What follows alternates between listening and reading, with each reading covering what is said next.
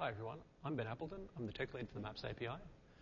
Today I'd like to talk about a couple of recent additions to the Maps API, particularly static maps, the ability to fetch a map image from a Google server, and StreetView, which we've added to the API only fairly recently. So Static Maps API was released in February of this year.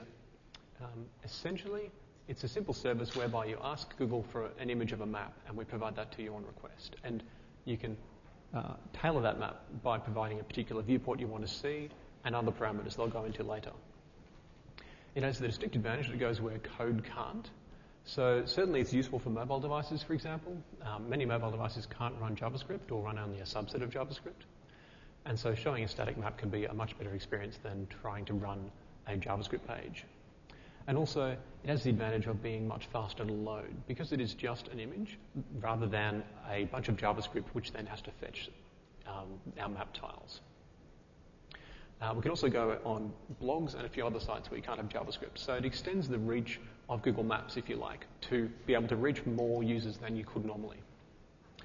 But it becomes most interesting when mashed up with when mashing up the Static Maps API with the JavaScript API. Then we can see how we'll get fast page loads by showing a static map image first and then loading the JavaScript later. And also adding the ability to print Maps API pages, pages which use the Maps API, which turns out to be something that browsers aren't so good at. In the latter half of my talk, I'll be talking about StreetView. We added StreetView to the Maps API in March this year. It was actually an intern project in Sydney, which we launched shortly after he left. StreetView originally launched on the Maps homepage, Google Maps homepage, last year with only about 5 cities at the time. But certainly we've been busy collecting a lot of data, and it's now in 40 cities in the US and perhaps coming to other countries soon. And the essential idea of StreetView in the Maps API is it lets you show the same panoramic imagery that we have on Google Maps in your own site. So let's start by looking at how to use the Static Maps API. Here we have a really simple web page, which is essentially just a wrapper around an image tag. And we set the source of that image to point to maps.google.com/staticmap. So this is the static map service. In the URL, in the CGI parameters, we provide the size of the image. Here it's 500 pixels wide by 250 pixels high. We provide the center and zoom level of the map, so we can specify the viewport we want to look at. And finally, we provide our Maps API key. And that's the same key we use for the standard JavaScript API. So there's no need to go signing up for new keys, for example. Now, this is much simpler than the corresponding JavaScript API code, where you have to first fetch the Maps API by script. And then once the page is finished loading, then you know that all the symbols from the Maps API are available. So you can construct a new GMap2 object and set the center to get the same map that we saw on the previous slide. So you can see, for example, the Static Maps API has the advantage of being quite simple by comparison to the JavaScript API.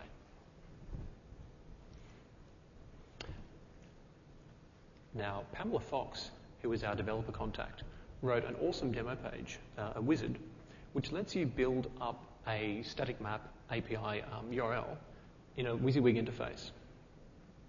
So here we have, at the bottom of the page, a static map image, and this is not draggable. At the top of the page, we have a JavaScript map, which we can, of course, drag and zoom. Whenever we update the map at the top of the page, we also update the source attribute of the image tag at the bottom of the page.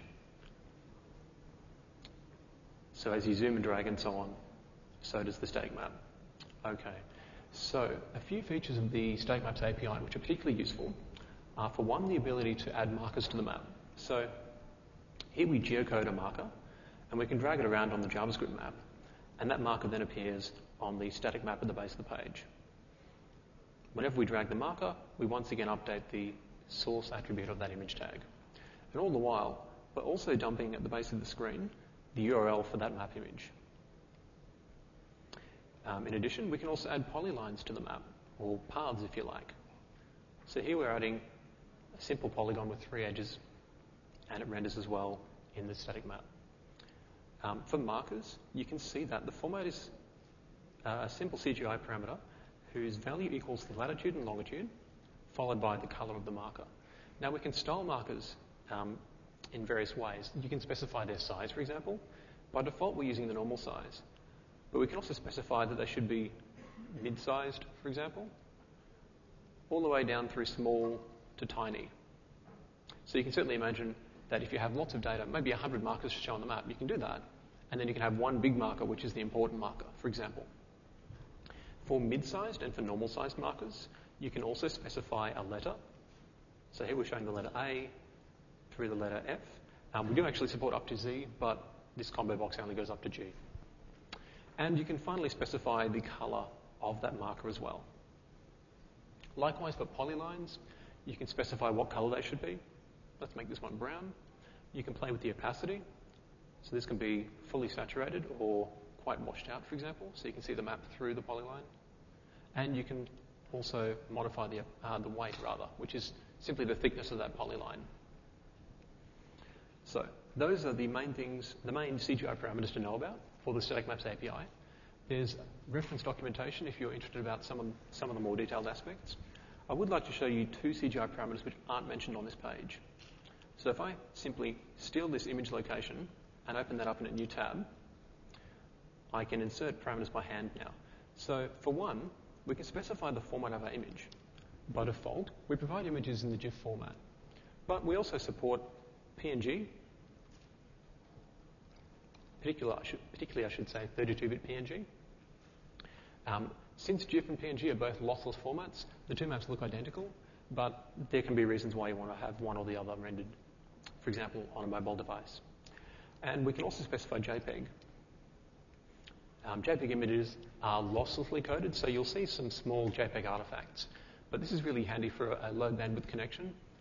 Some mobile devices can progressively decode JPEG, for example, so that if you do view a JPEG static map, you can see when the first few kilobytes of the image come in, you can see a fairly fuzzy looking map, and then details come in later on. So it's great for showing a map really quickly. The second CGI parameter I want to mention was the map type. So you can specify the type of the map tiles. By default, we show road map, which is the same tiles that we see in the Maps API, the JavaScript API. But we also support a tile set called mobile, which is optimized for mobile devices. So here we're showing a map which is has much less detail because it's hard to see some details on a mobile screen. And we've also flattened the palette quite a bit. So we're seeing higher contrast. The text is now black rather than being grey, slightly larger, and we're dropping out many of the intermediate shades of colour because it's harder to see those in sunlight on a mobile device.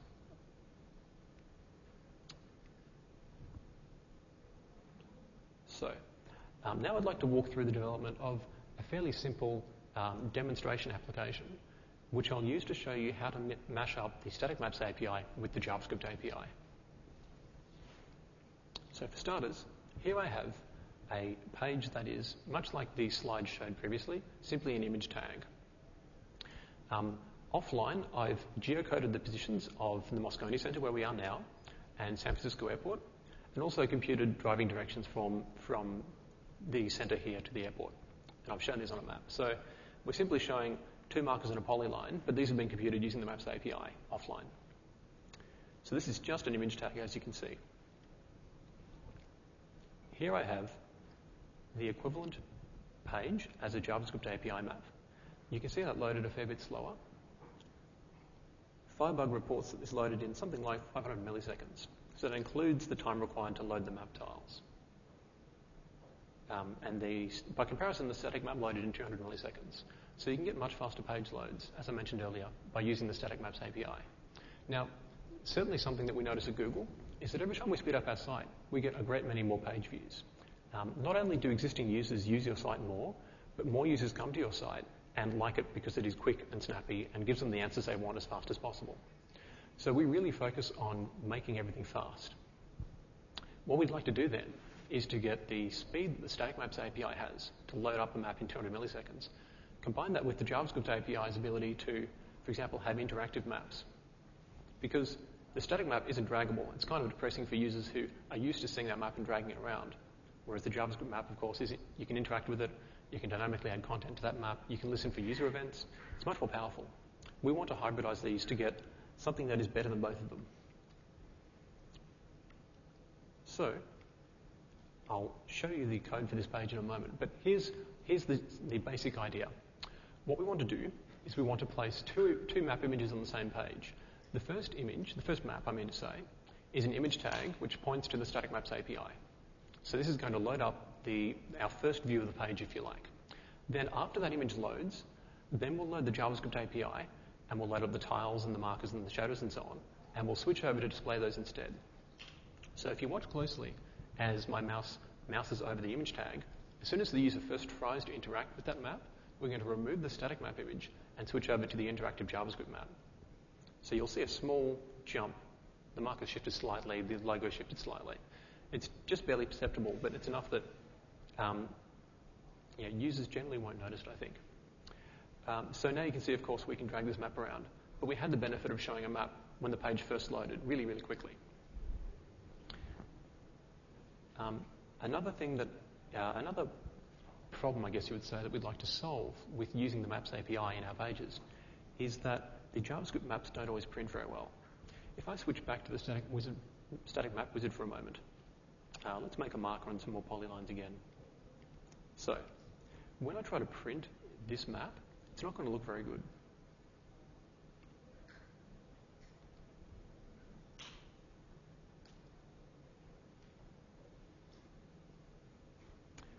Okay. So, at the top here we have the print preview of the JavaScript API map. You can see that we've lost the shadow of the marker, and also the marker has now got a white rectangular background rather than the nice cutout background it formerly had. So it's covering up part of the word mountain view there.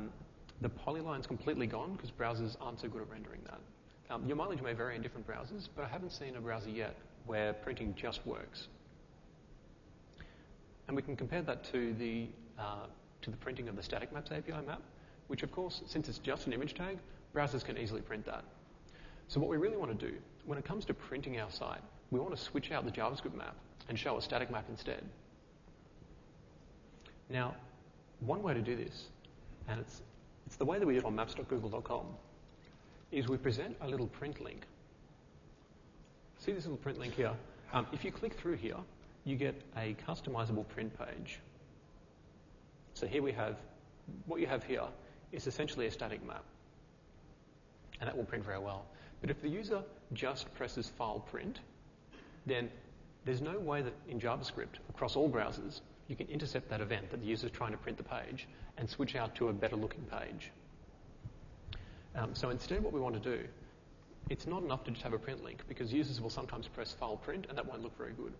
We want printing to just work by default when we press file print. So the way that we do that is with a little bit of CSS magic, if you like. Here we have the HTML of that page which combines the static maps API with the JavaScript API. I'm particularly focusing on one div here called map container, which is going to contain the map. It contains 3 DOM elements. The first DOM element is called load map. It shows a static map image that is the first thing you see when you load the page.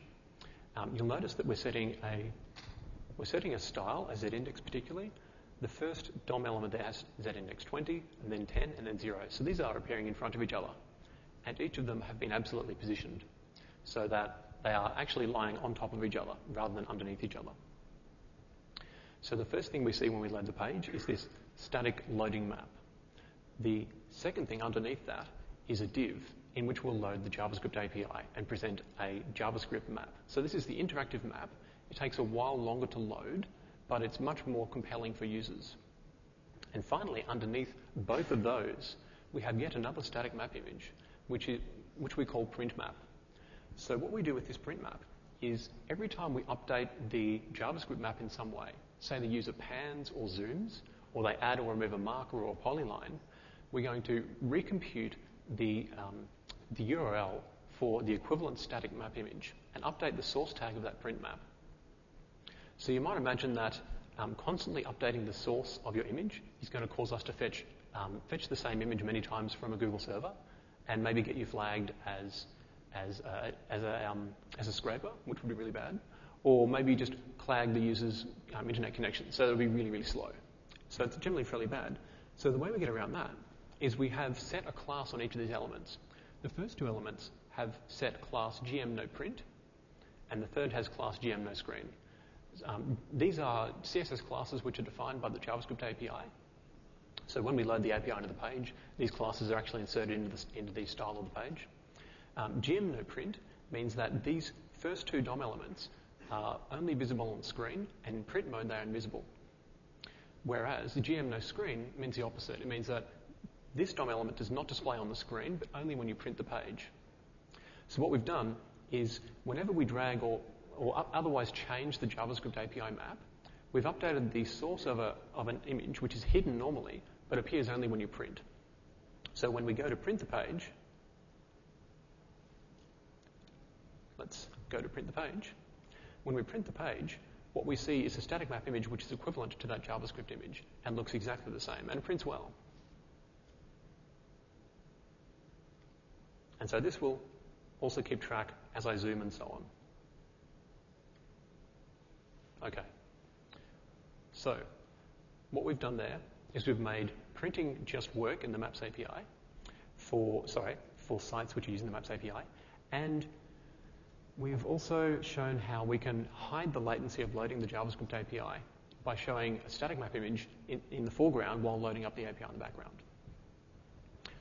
One thing I would like to mention is I'm not the first to actually think of this trick. The trick of showing a static map image in front of the JavaScript API map is actually due to two other sites, blog.leap.ch and nearby.org.uk. I think we're the first here to discuss using static maps for printing as well, but that's only as far as I know. I'm sure someone else might have thought of that. So, for the second part of my talk, I'll be talking about StreetView and the Maps API. This was only added fairly recently in March, so I'm presuming that many people in the room may not have played with this yet. StreetView is a really cool feature of Google Maps, which allows you to view panoramic imagery for various sites, currently only in the US, but coming to other countries at some point in the future. For example, we can look up our location here, Moscone West, hide the info window. We can zoom in a little bit. Whoops. I'll just zoom in a bit there.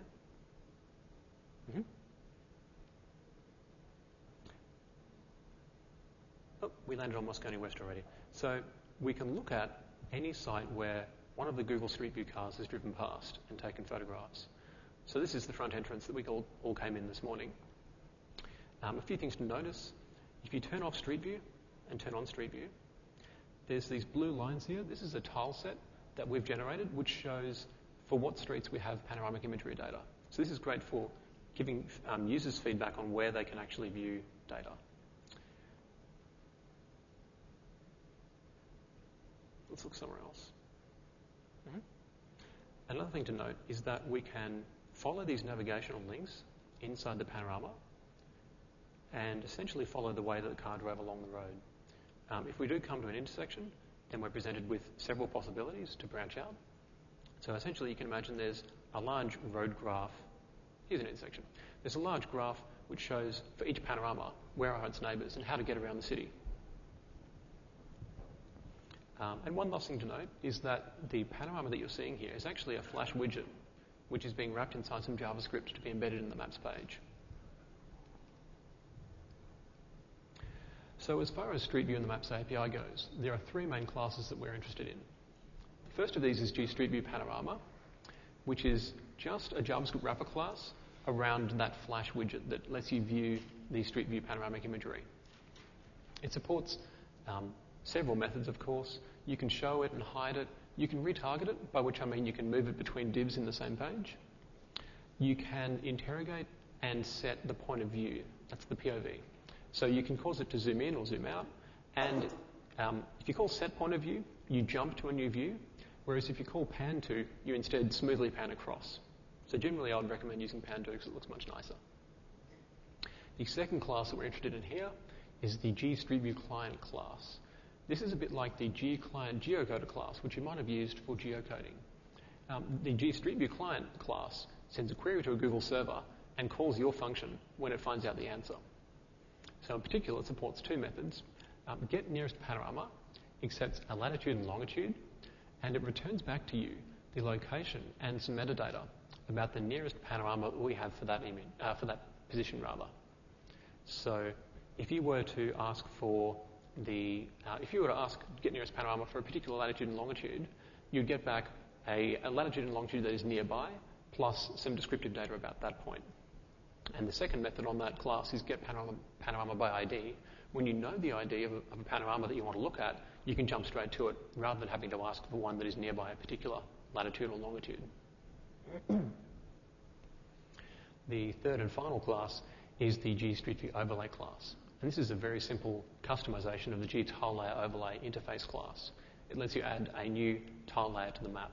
So we don't force you, for example, to show that blue tile layer overlay in the Maps API. Instead, you're free to show it or not show it via the GStreetView overlay class. So I'm going to build up a simple example which demonstrates how to use all of this.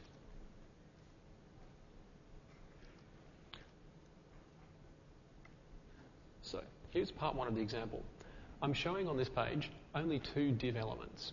The first div contains the JavaScript Maps API map, which is, of course, interactive and so on.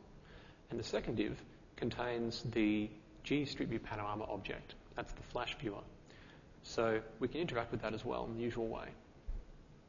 Now, I'm going to use two event listeners in this code. The first event listener looks to see if the marker has been dragged around.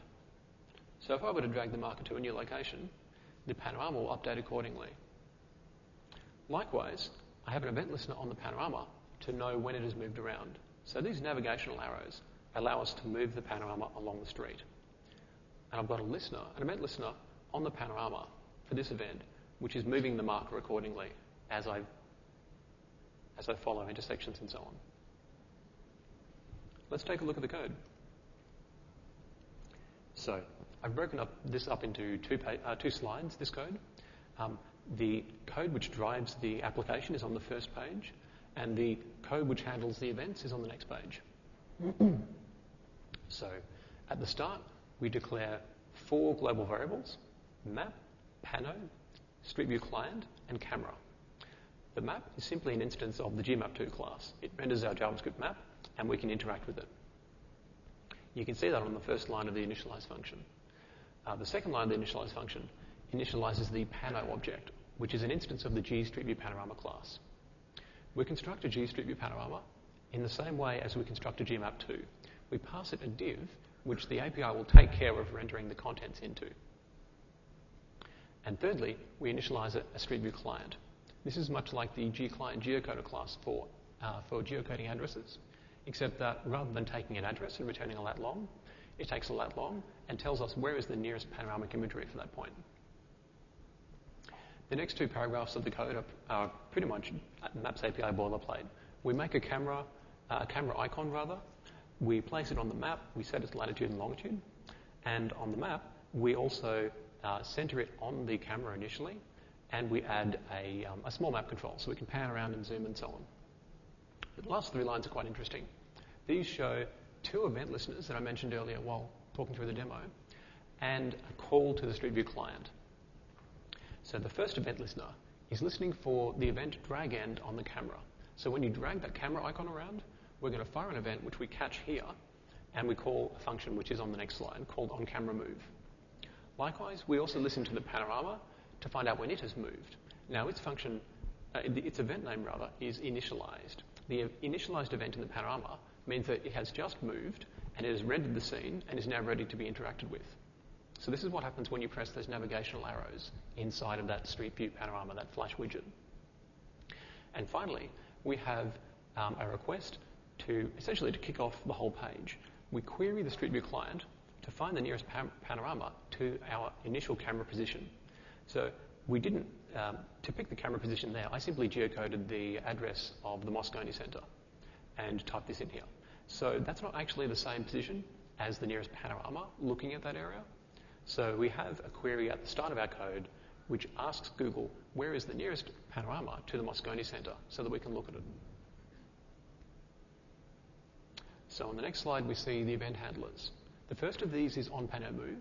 This is called whenever the user uses the navigational click arrows to move around inside that flash widget.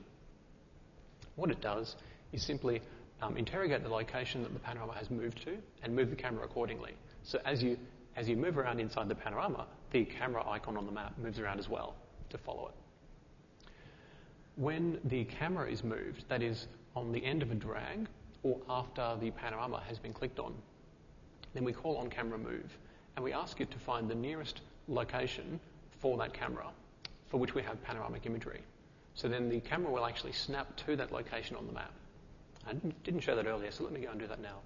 If I do pick up the map and place the marker somewhere where there is not data, you can see it snaps to the nearest point for which we have imagery, which is typically the nearest road. And that's using the GStreetView client object. Finally, the workhorse of this code is the onPanoData function. This is the function which is called whenever we hear back from Google about the location of a nearby panorama. The PanoData object there is a chunk of JSON which includes a number of fields. Here we're using .code and .location.lat_long, but it includes a lot of metadata about the panorama. Copyrights for where we obtain that imagery, usually that's Google, but occasionally not. As well as copyrights, it also has the locations of nearby panoramas so that we can programmatically wander around the streets, and a bunch of other data like that. So here, we first check the code to see if we did find some GStreetView imagery. If we didn't find any, then the code won't be 200, but usually 600, which indicates that a query had no result. So for example, if I drag this marker into the middle of a city block, then you can see that I get the query, the code 600, because there was no data there. Presuming that we do get data, then we update the position of the camera marker I mean to say, and then we change the pano to look at the new location. So this causes the bottom div there to update with some new panoramic imagery. Okay, so that's the end of the first part of my example. So let's extend it now. In the second part, I'm going to simply add one new marker to the page. We call this marker the target, and the camera is always going to pan to look at it. As I move the target around, the camera will pan to keep it in sight. If I move it too far, the camera jumps to find the nearest panorama to that object, to that target rather. Likewise, if I were to move the camera using the navigational arrows inside the panorama, you can see the camera updates and then angles to keep looking at the target. So it's constantly trying to keep the target in view. Let's take a look at the code. So here we're just extending the previous example I had. We have one new global object called target, and in the function initialize, we create that target, which is just a marker on the map. So we create the target, set an initial latitude and longitude for it, add it to the map, and the interesting part here is we add an event listener. When the target has been dragged, then we call the function onTargetMove, which we define below. In the function onTargetMove, we find out where is the new position of the target, where is the old position of the camera, and how far away are they. So if the target is too far away from the camera, then we figure that, well, we won't be able to see the target very well from where the camera is, so we should probably move the camera as well. So here I've just decided that if the target is more than 50 metres or 150 feet away from the camera, then I'll move the camera. Otherwise, I'll just update the angle of the camera to look at the target. So when the target is too far away from the camera, we call the function getNearestPanorama again and ask Google, where is the nearest panorama which can see the target? And Google will come back to us and tell us where it is, and we'll move the camera accordingly. Otherwise, we call this function updateAngle, which I'll define on the next slide. UpdateAngle simply figures out the angle between the camera position and the target position. So once it figures out that angle, it calls the panorama and asks it to pan to look at where the target has moved to. So it's pretty straightforward. As far as computing angles goes, there's some code here which you can look up on Wikipedia. But essentially what we're doing is figuring out the difference in latitude and the difference in longitude, accounting for any warping that the Mercator projection gives, and then looking in the right direction accordingly.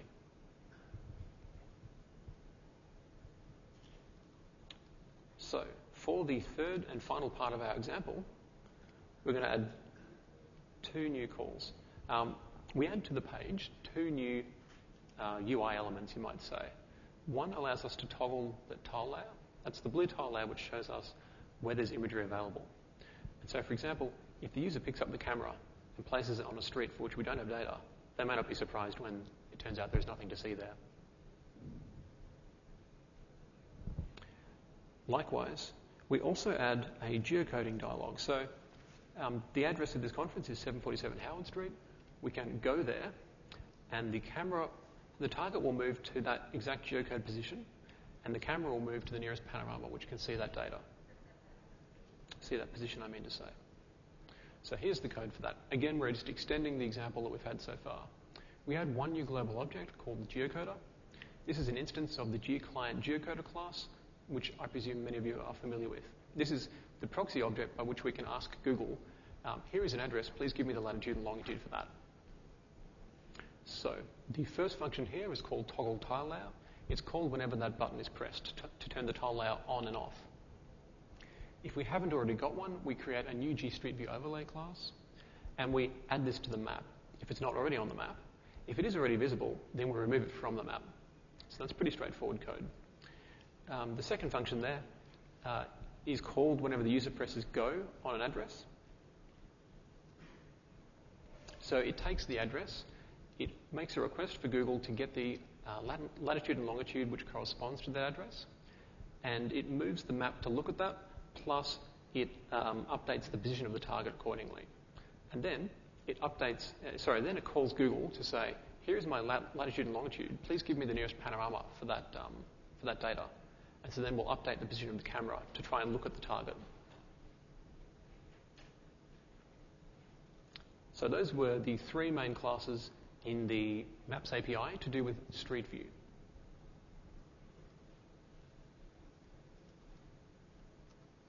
So I'd like to look at two examples before we wrap up. The first of these mashes up StreetView in the Maps API with driving directions. And this was actually written by a Googler, Tor Mitchell, in his 20% time. It's a really neat demo. What it does is it lets you find a route between two positions. And I'll just use the defaults here. So we'll geocode those positions and compute driving directions between them. And these turn up on the map by default. So we have here a standard JavaScript map. On the right-hand side there, we have a textual panel. That's been filled out by the GDirections object in the Maps API. So not only do we provide you with a polyline to show how to get between places, we also provide you with directions in the language of your choice for how to get there, so textual directions. So this shows all the major steps along the way, and up the top here, we have an instance of the GStreetView panorama class. So we have a big panorama, so we can look around as we drive along. And what this demo does is it lets you drive along the route automatically. So once every second or so, it steps forward to find the next panorama, which is along the same direction as the driving directions polyline is going. Now, you can imagine how this would be useful. For example, you can stop partway along. Whoop, there's a bus in the way. Let's go one step further. You can stop partway along and look for local landmarks. So, for example, there's a park over here. If we want to, we can zoom in to find out details about the park. Okay, there's people wandering around, etc. On the other side of the street, we can see, looks like a shop perhaps, or a takeaway food place. So if we were hungry, we could go and eat there. As well as driving around, you can also leap ahead to new segments. Let's say we already knew the way to get to Clayton Street. Then we could jump ahead to Clayton Street and keep going from there. One more thing to notice is we have this neat little progress bar that tells us how far along we are in a particular route, making up the driving directions. So that's a pretty neat demo of the sort of thing you can do with StreetView and directions, mashing them up in the Maps API. One final example is, in some sense, a real example where this is not written by Google, but this is, of course, Trillia, a large real estate site in the US. And we can look up their listings for apartments in New York. Let's look at the first of these. So here they have, amongst other things on the page, they have lots of data. They have a StreetView panorama looking at that property. So if we were interested in buying some property, this would be a really neat way to find out what the local neighbourhood looks like. It looks pretty nice. There seems to be some cafes, a subway, and even some sort of shop on the corner. It's taking a while to load. Notice when we first load that page that they didn't show the Street View tab by default. Rather, what they're doing there in the background while they load the page, they've made a query to Google for the address of this particular property. And they get back from Google a response saying, yes, we have data nearby, you can show a panorama. Otherwise, they don't show a panorama. So it's quite useful to use that GStreetview client object to figure out where you should be presenting Street View data.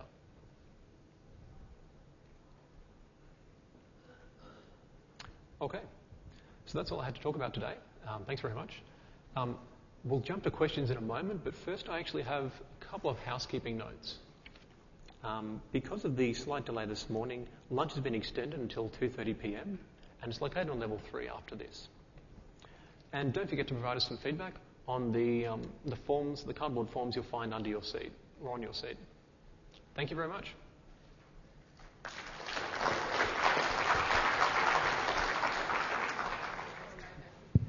Can you tell us a bit about what you use to render the images on the server side, and how do you deal with such a load for all the static images, especially in encouraging us to use it? Yeah, we're very happy for you to use it. I don't think we have any concerns about load, really. These images are actually, one of the reasons we use Flash is it has very good graphics capabilities. And what we're actually doing here is loading up image tiles, much like the tiles in the Maps API for the map. So we load up tiles which make up the scene. And if I clear my browser tab, clear my cache rather, and reload that page, you can actually see them resolving as I pan around. At least on a low bandwidth connection, you can see that. Let's see if this works out.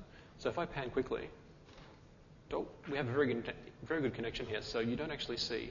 But as you pan around, you'll see that some chunks of the image are actually still blurry and get resolved later. So we're actually stitching them together in Flash and warping them according to the projection that we're using. My question was more about the static images of the maps, especially with the additions of markers and polylines. I mean, again, I don't think we're too concerned about load there. Do you re-render everything? Do you use DSPs to render everything? Yeah, we're rendering this on the server side. We make a request to our own back-end servers to get the tiles. We stitch them together and then overlay anything you've requested, like markers and shadows and polylines. This actually isn't too much load for us so far that we've found. One thing I should mention is that we do actually have a limit per user for how many static map images they can fetch per day. This isn't actually we're not too concerned about load so much as the potential for scrapers to steal the data from our data providers. So if an end user, essentially per IP address, if a single IP address is fetching more than 1,000 unique static images every day, then we get concerned about that and we'll shut them down. But that's only unique images, so it's not really a concern if you show the same image every time on your site. And yeah, I'd be really surprised if you bump into that, but we'd certainly love to hear back if people are hitting the quotas. Okay, thanks. So is that the reason why you guys never let the browser cache any of those tiles? I don't know, it might be a dumb question, but I've always wondered, like... Sorry, I can't quite hear you. Can you speak to the mic? Why don't they just let it cache the tiles? That might be like totally dumb, but like caching the map tiles? Sorry, was that about caching the static maps or about the map tiles? The map tiles in the JavaScript API, is that? Right, so we do cache the map tiles in the JavaScript API. Let me see if I can pull one up. So we do cache the map tiles. They're loading very quickly for me here, but if you panned around on a slow connection, you'd see them come in. So if you look at a region, then go away and then come back, they'll still be in the browser's cache, so they'll load up very quickly. We try to use stable URLs for all of our map tiles, so that if another user behind the same proxy has seen some map tiles recently, we'll go to the proxy and get the image from there, not all the way back to Google. Now, that's not so much because we're concerned about load to Google, but just because we're concerned about latency to users. We want users to be able to see these map tiles as fast as possible. The previous demo talked about caching technologies. Is it leveraging from that same technology regarding the demo that you're showing us, or is it a completely different functionality? Right. So in the Maplets talk, particularly the gadgets part of Maplets, the gadgets API gives you a number of useful functions which let you cache images, script, HTML, XML, and so on. Now the reason for that is that typically a user who writes a gadget will write it once, let's say they'll develop it against their own single server, and their server can't withstand too much load, but then they'll put it on google.com, and it might be wildly popular. And so rather than getting just one or two queries that they got while they were testing it, they'll suddenly get thousands of queries, and that often takes down their servers. So we added those proxying functions so they could fetch images via Google and fetch their XML and the JavaScript and so on via Google, so that they're not hammering the server. And then Google takes care of regularly polling the server to see if there's a fresh version of their script or a fresh version of their images or their data, and serving that up to users. So essentially that's just to help out developers who are writing gadgets but don't have the same sort of resources Google does on the server side. Is it possible, or have you thought about making it possible to retrieve static images from the panoramas? Sorry, to what, sorry? To retrieve static images of the panoramas, so like outside of Flash, to somehow retrieve those tiles? Yeah. It's certainly technically possible that we could statically stitch together those panoramic images. Mm-hmm. You wouldn't be able to pan around, which is one of the benefits of that Flash player, but that could be good for printing, for example. I think I've seen... No, I'm not sure if I've seen an example of that. But you can actually do it yourself if you find out the images that we are using for StreetView. Oh, really? You can get the actual URLs to the tiles? Yeah, you can certainly look them up, and if you were keen, you could write your own stitcher. But perhaps in future that's something we'll add to the Static Maps API. Or like an ability to view the panorama images without the overlay of intersection lines and arrows and such? That's an interesting question. I don't know if, let's say the navigational links, for example, if you were rendering a static panorama, they're not so useful because you can't actually jump around if it was just an image. So I suppose we'd leave them off, in much the same way as we don't show the controls when you're rendering the Static Maps API. All right, thank you. So if you had your own Flash panoramas, could you integrate those into this application? Sorry, can you repeat your question? I can't quite hear you. Say you had your own panoramas that you wanted to integrate into this. Is that possible?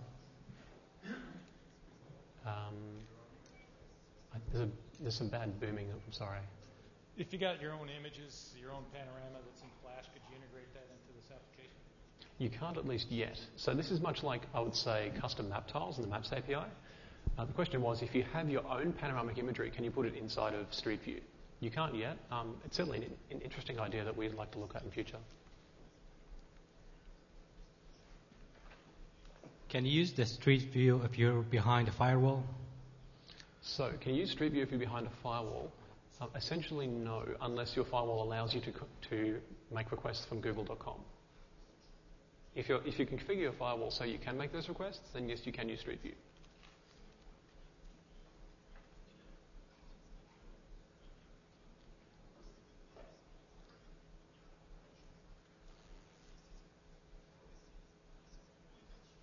Not sure if you can answer this one, but will it ever be possible to put markers inside the StreetView panorama with the Flash API that's coming out now? You can add markers and polylines and such to maps. Thinking it would be very interesting if you could add those kinds of custom things to the StreetView panoramas themselves. It's certainly something we've thought about. We think it would be really cool. It's just a matter of prioritization, I guess you'd say. So I won't commit to a deadline, but it sounds interesting, yes.